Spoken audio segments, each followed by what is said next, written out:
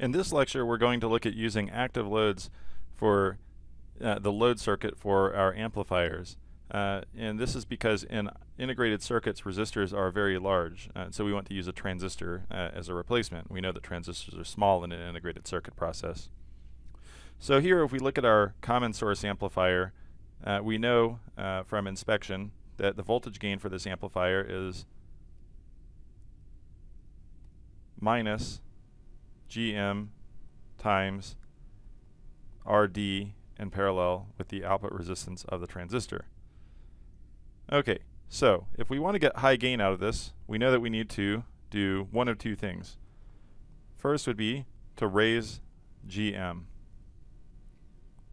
Remember, GM is equal to 2ID over VOV. So one way to raise GM would be to increase ID.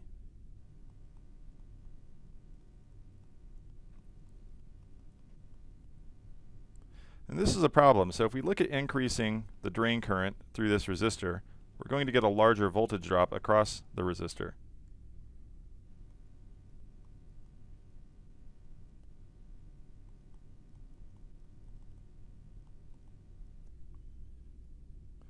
And if VRD is too large, the transistor leaves saturation.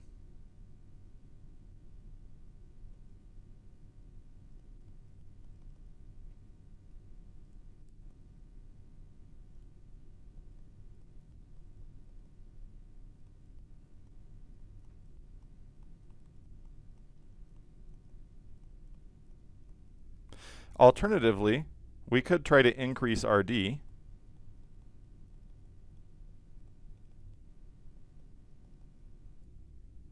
But this gives us the same problem.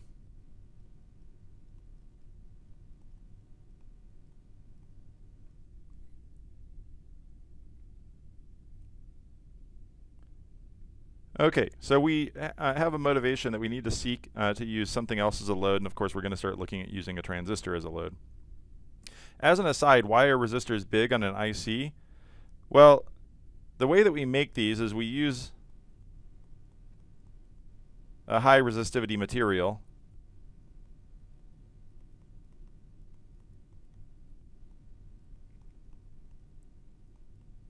And this might be something like an undoped N-well or a lightly doped N-well.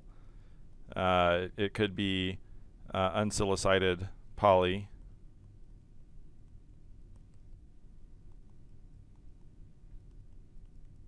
Other materials, basically just materials that have very low conductivity. But even these materials don't have such a low conductivity that they don't require a lot of material. So the way that we take these, that we would make this, is to meander a line made out of this material. And of course this would equate to a resistance between the two terminals.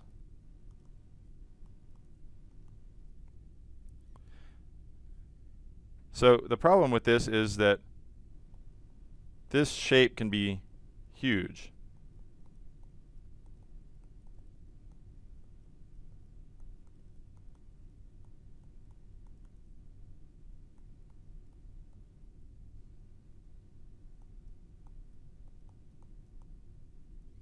Just to get 100 kiloohms.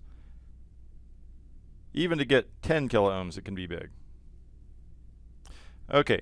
So I think we've motivated why we need to move on, and what we're going to do next is look at what types of loads we have and what types of load would be ideal.